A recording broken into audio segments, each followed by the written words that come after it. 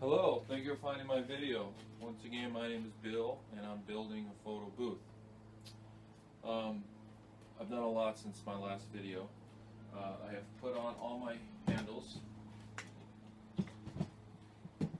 I've put on all but two so far. I got to put some on top as well. I'm going to say that for a little bit later and also show you that as well. But what I've also done during the break of videos is I also put on the front board for my bottom booth. I went ahead and put brackets on the inside, riveted to the brackets. I got two brackets on top, two brackets on the bottom, two on the side, just standard brackets I got from Home Depot. Get the ones you like. Don't worry too much about style, but do keep in mind that you don't need any brackets that are beveled. Okay, do not use any brackets that are beveled. Lots of times they will be beveled, and that's not going to do very good for your rivet. Okay, so the ones I got were not beveled at all. You'll know what I mean when you look at them.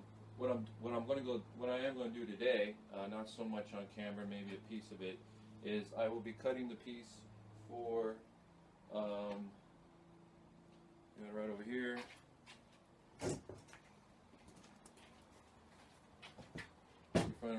Front piece. This will be with the monitor as well.